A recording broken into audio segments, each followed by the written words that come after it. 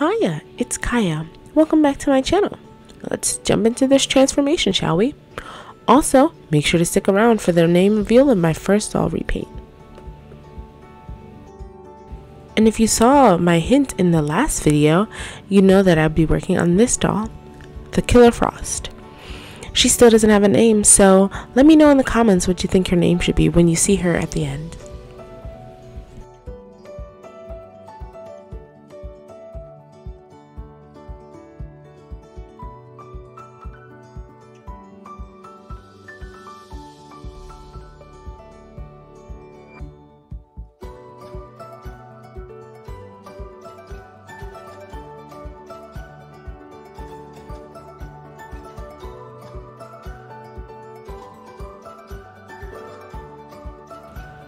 This doll I found on sale for about $7 at a Ollie's, and as you can tell here what I'm about to show you, her joints are a little loose.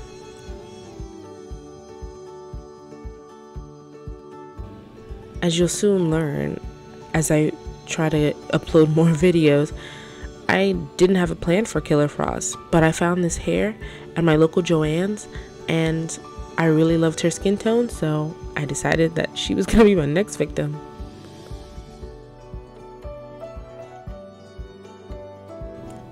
I started with the basics, just giving her a cute little scalping.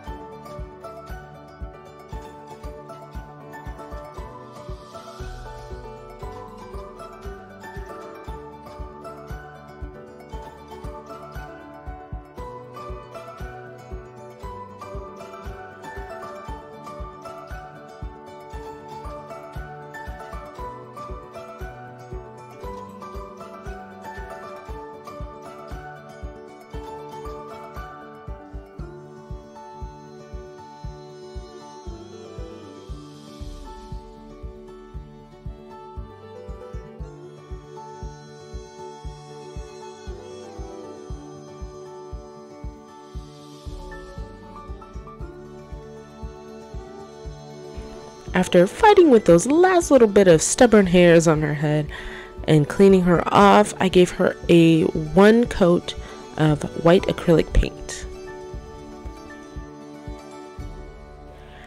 Sadly, the files did get corrupted on me rerooting her, but here's the end result. I only rerooted her hairline and left her a little bald in the back.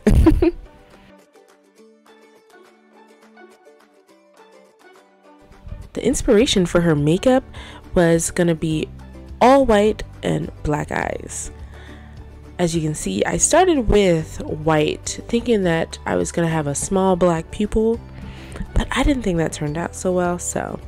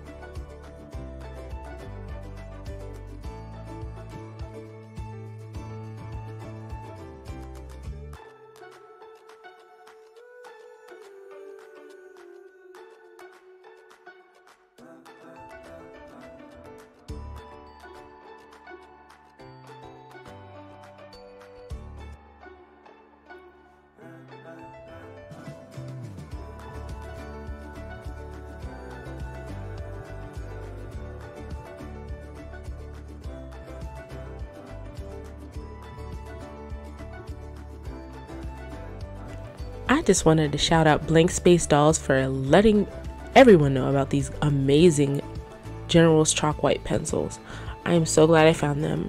They work so well on doll face-ups, and that's what I use mainly to start my face-ups now.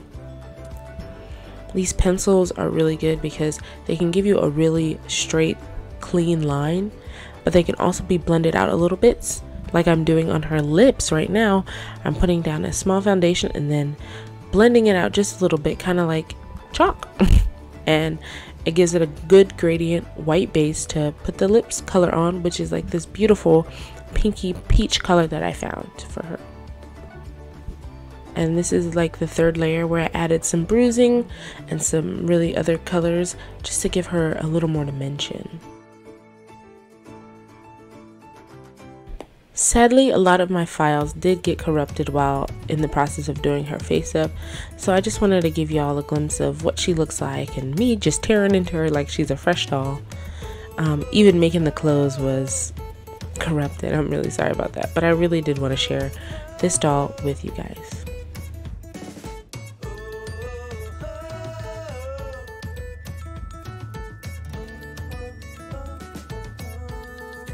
Since I didn't get to put out a doll for Halloween, I guess this will be my Christmas doll.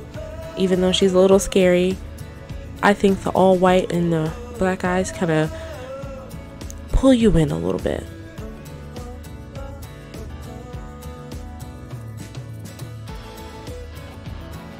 I give her a little side pony just so I can easily cover up the back bald spots, and it'll go group with her face.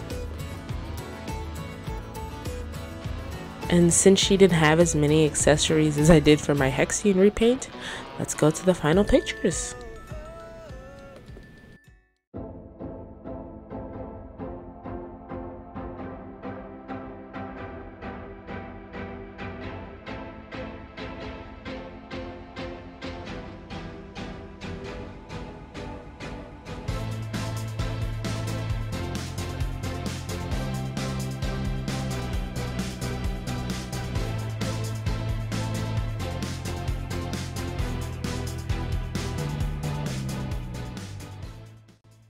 Thank you for watching my repaint video.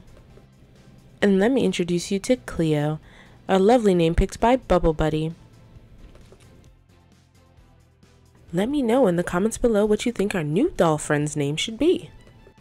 Also, see if you can find the hint for the next doll repaint video. And thank you all again for watching my videos. Like and subscribe if you want. No pressure. Bye ya!